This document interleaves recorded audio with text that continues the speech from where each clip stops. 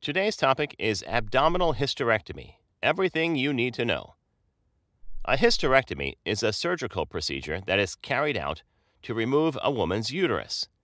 An abdominal hysterectomy involves removing the uterus through an incision in the abdomen.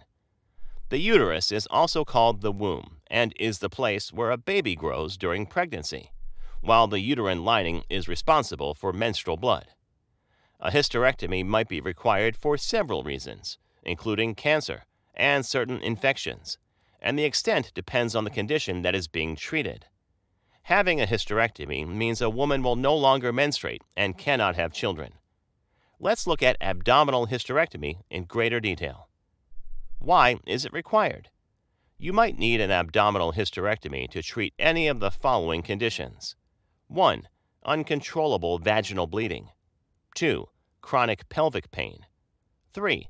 Fibroids or benign tumors growing in the uterus. 4. Cancer of the uterus, ovaries, or cervix.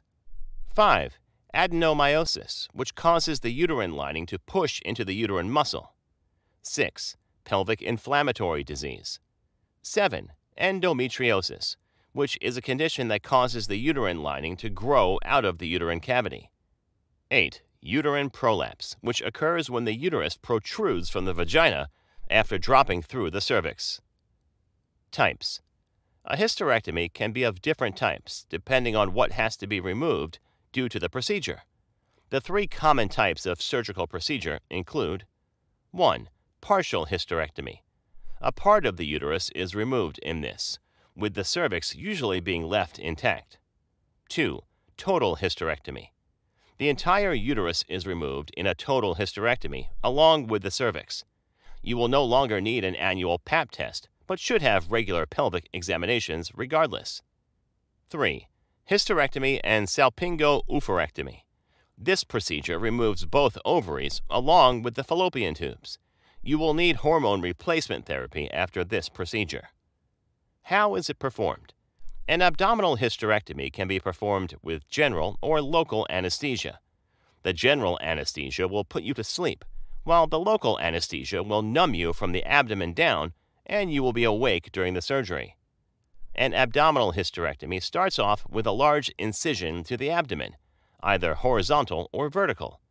The doctor then removes the uterus through the opening, making sure to not damage any of the surrounding muscles or blood vessels. You will need to spend around 2 to 5 days in the hospital after surgery, during which your vital signs and condition will be constantly monitored. Recovery requires rest and a limit on physical exertion. The cut should heal without scarring. Risks. Possible risks of an abdominal hysterectomy include 1. Heavy bleeding and infection around the incision. 2. Injury to blood vessels, intestines, and bladder. 3. Adverse risk to the administered anesthetic. Thank you for watching our video. Please do not forget to like and share the video. Also, please subscribe to the channel to stay updated on our latest videos.